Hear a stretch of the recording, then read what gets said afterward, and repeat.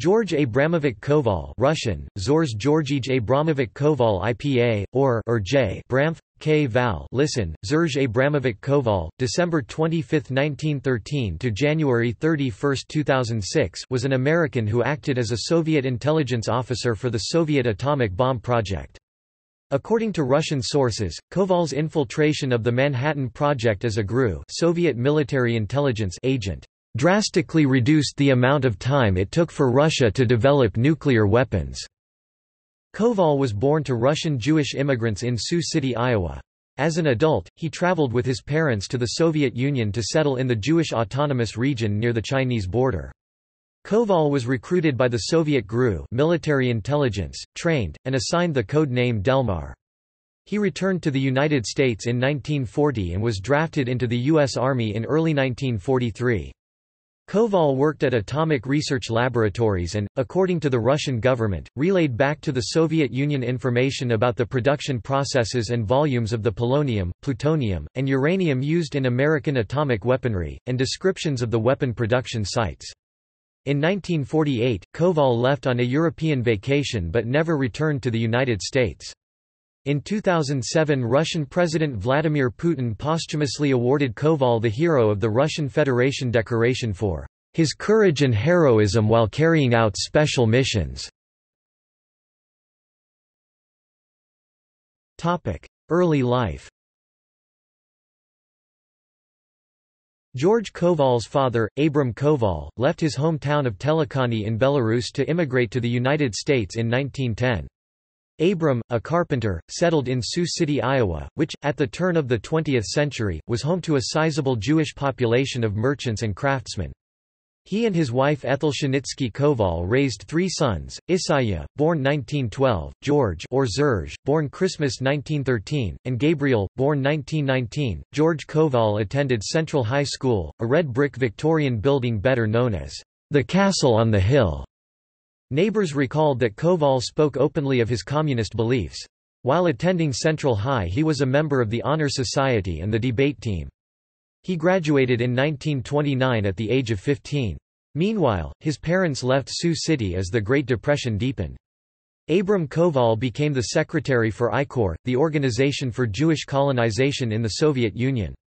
Founded by American Jewish communists in 1924, the group helped to finance and publicize the development of the Jewish Autonomous Region, the communist answer to Jewish emigration to the British Mandate of Palestine then being undertaken by the Zionist movement. The Koval family emigrated in 1932, traveling with a United States family passport. They settled in Birobidzhan, near the border of Manchuria. The Koval family worked on a collective farm and were profiled by an American communist daily newspaper in New York City. The journalist Paul Novick wrote to his readers that the family had exchanged the uncertainty of life as small storekeepers for a worry-free existence for themselves and their children.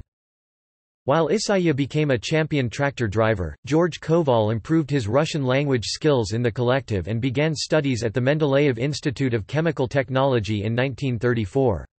At the university, he met and married fellow student Lyudmila Ivanova.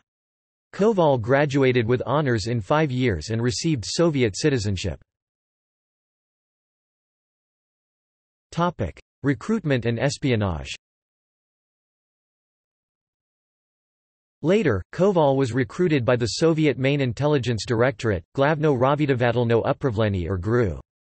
By the time he received his degree he had left Moscow under orders as part of a subterfuge. He was drafted into the Soviet Army in 1939 to explain his sudden disappearance from the city. Though his parents had relinquished their U.S. family passport, Koval returned to the U.S. in 1940, replacing a spy recalled during Stalin's purges. His code name was Delmar.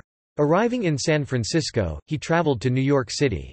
According to Arnold Kramish, an American colleague he befriended and with whom he re-established contact in 2000, it was there that Koval assumed deputy command of the local GRU cell.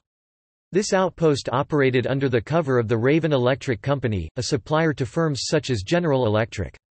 Koval told coworkers he was a native New Yorker and an only child. He ingratiated himself with everyone he met. While Koval originally worked under a pseudonym, gathering information on toxins for use in chemical weapons, his handlers decided to have him work under his real name. During the beginning of World War II, President Franklin D. Roosevelt had reintroduced the draft conscription in September 1940, and Koval registered for it on January 2, 1941. Raven Electric Company secured him a year's deferment from service until February 1942. According to historian Vladimir Lota, Koval's handlers wanted him to steal information about chemical weapons, and felt that he would not be able to do so while drafted. When the deferment expired, Koval was inducted into the United States Army. He received basic training at Fort Dix in New Jersey before being sent to the Citadel in Charleston, South Carolina. There, Koval served as a private in the 3,410th Specialized Training and Reassignment Unit. On August 11, 1943, he was transferred to the Army Specialized Training Program, a unit established in December 1942 to provide talented enlistees with an education and technical training.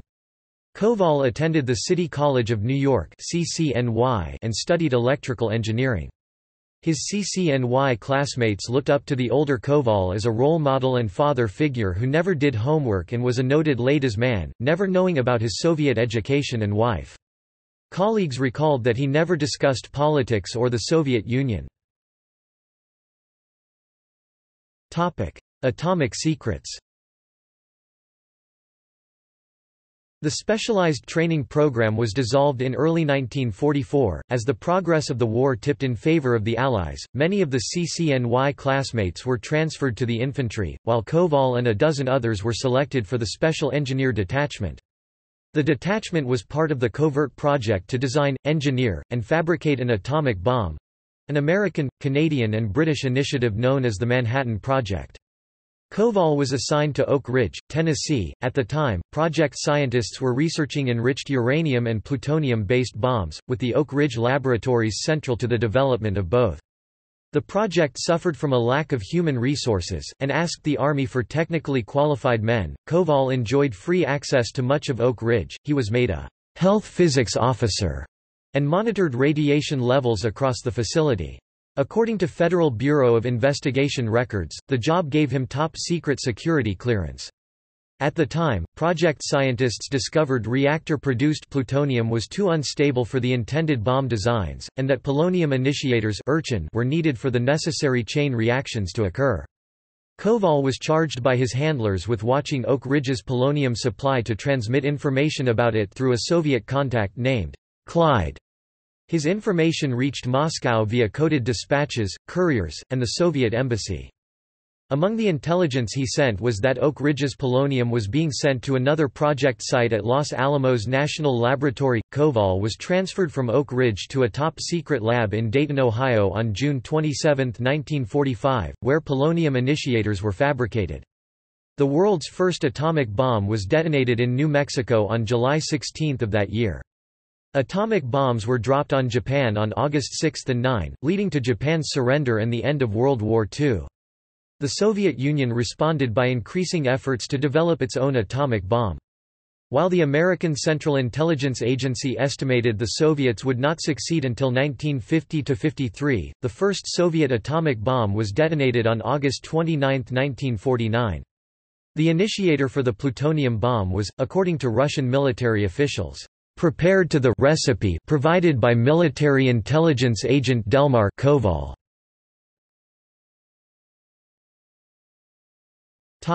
Later years.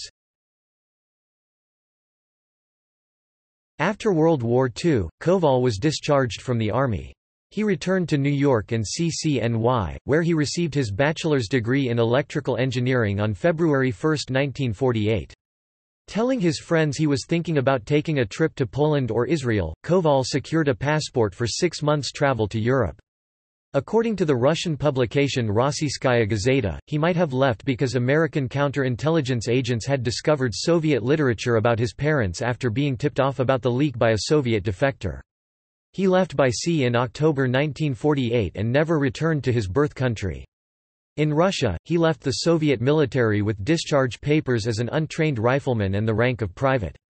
His foreign background and service record made him a very suspicious character. He wrote to Kramish, Turned down for education and research positions, Koval turned to his old GRU contact, who secured him a job as a laboratory assistant at the Mendeleev Institute. Eventually, Koval managed to obtain a teaching job there. His students often laughed at his foreign pronunciations for technical terms, while other spies such as Julius and Ethel Rosenberg and Klaus Fuchs were caught after the war. Koval apparently went unscrutinized for years. Among the reasons given for his maintained cover was that inter-service politics undermined efforts to perform proper security checks on employees. Another possibility is that the U.S. government chose scientific ability over clear records and political sympathies. In the 1950s, the FBI investigated his wartime activities and interviewed his former colleagues, leaving them with the impression that he might have been a spy. The matter was kept confidential for 60 years as the U.S. was afraid of the damage that would result from the exposure of Koval's activities. In 1999, Koval was living on his small pension in Russia and had heard that U.S. war veterans like himself could apply for U.S. Social Security payments. He applied. In 2000, the Social Security Administration's Office of Central Operations, Baltimore, Maryland responded with a one-sentence letter. "We are writing to tell you that you do not qualify for retirement benefits." Koval described his 57 years of post-spy life living in Russia as uneventful. His family knew he had done work for the GRU, but the subject was never discussed. He did not receive any high awards upon his return, a fact that bothered him. Bigger awards went to career men, he told Kramish. However, he ended his correspondence by saying that he was not protesting his treatment. "I am thankful that I did not find myself in a gulag, as might well have happened." Koval died in his Moscow apartment on January 31, 2006, at the age of 92. Koval's activities as a spy began to emerge after the publication of a 2002 book, The GRU and the Atomic Bomb, which mentioned Koval by his code name and listed him as one of a handful of spies who evaded counterintelligence groups. On November 3, 2007, he received the posthumous title of Hero of the Russian Federation bestowed by Russian President Vladimir Putin. When Koval was honored, the Russian presidential proclamation stated, "Mr. Koval, who operated under the pseudonym Delmar, provided information that helped speed up considerably the time it took for the Soviet Union to develop an atomic bomb of its own."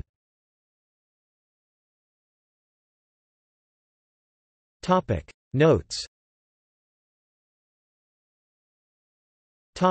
References